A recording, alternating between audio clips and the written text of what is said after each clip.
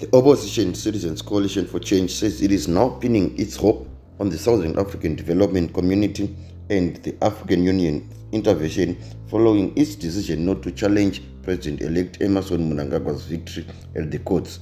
The CCC rejected the election results after Mnangagwa was declared winner of the presidential election held on August 23 and 24.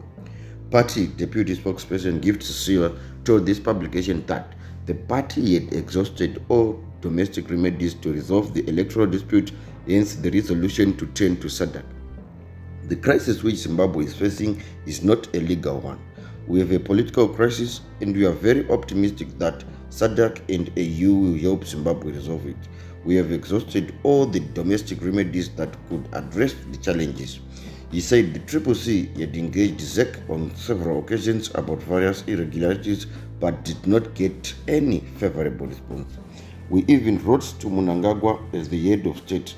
We wanted to engage him over various electoral irregularities but we did not get any response.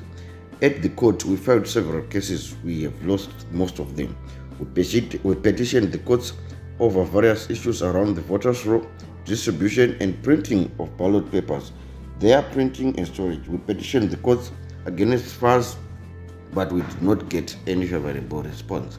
The CCC officials are currently on a diplomatic offensive, seeking support of African leaders and SADC to push for a fresh poll. Zimbabwe is currently battling a vicious cycle of electoral theft and disputes. What we want now is a permanent solution to resolve the crisis. We do not want a temporary solution because we are going to have a repeat of what we had previously. So the issues here are beyond the courts. As it is, we have no other solution except the intervention of SADC and the AU. All the Chapter 12 institutions, the Human Rights Commission, the National Peace and Reconciliation are aware of our issues. We even took our alternative electoral amendment bill to Parliament and we also raised these issues in our pre-electoral pact document.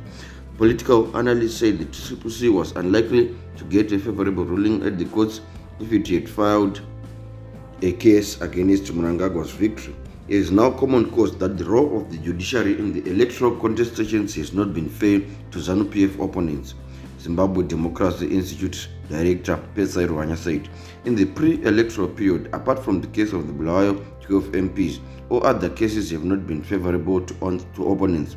Going to the courts was going to give the opposition supporters who know that the elections were not run properly false hope and it dampens their spirit. The struggle for Zimbabwe to be liberated was not addressed in the courts, neither was apartheid. Political problems require political solutions.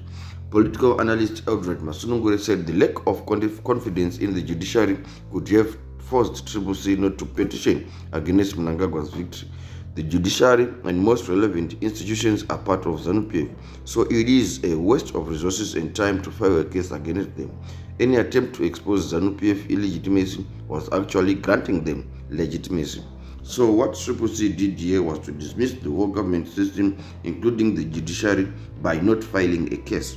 CCC has deepened the sense of illegitimacy and projected it to the local public and the international community.